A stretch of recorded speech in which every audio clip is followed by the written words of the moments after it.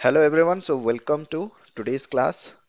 We are covering into the interview preparation classes and we are looking into the subjective topics that we are going to get some questions on the subjective topic. So in today's video, we are going to discuss the possible question or a probable question that you may get in your interview session for a pipeline procurement. If you are mentioning pipeline procurement that you have done the pipeline procurement process or you have configured it, then might be you will get some questions regarding that. So let's see what are the questions that you may get from a pipeline procurement.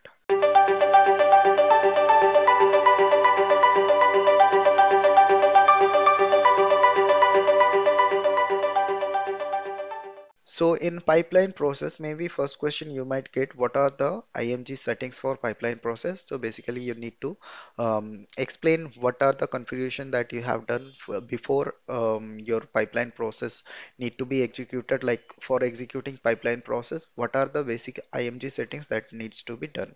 So basically you can say means the explanation is already there in the pipeline process classes. You can go to the class or go through the classes and find out the question, find out the answers from that.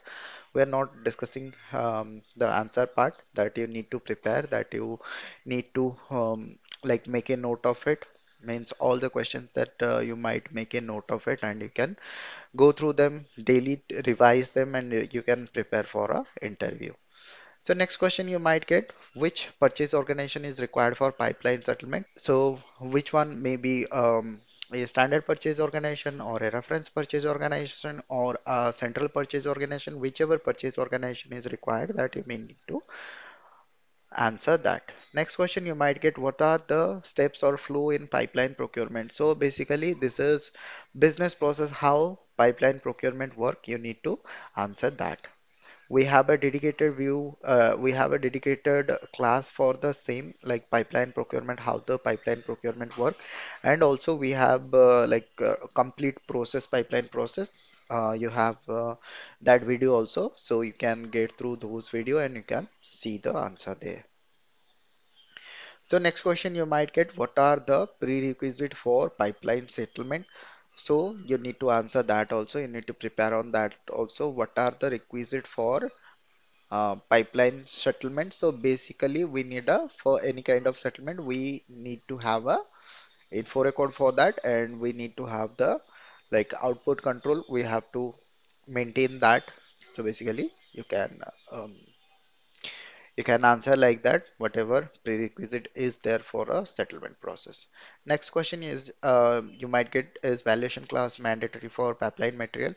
Means question directly we have we have mentioned all the question direct point to point, but might be as per your interviewer their knowledge and as per their understanding, they will ask you question like maybe some real-time scenario related. Maybe they will ask for pipeline material, are you using any valuation classes? Did you use any valuation classes? How did you configure material master for pipeline material? So you can, there can be questions, any type of questions will be there. You need to be prepared for that. On the whole topic, you need to be prepared for that. So that's all about pipeline process questions. So that's all for today. Let's meet again tomorrow with another process. Till then, bye bye and take care.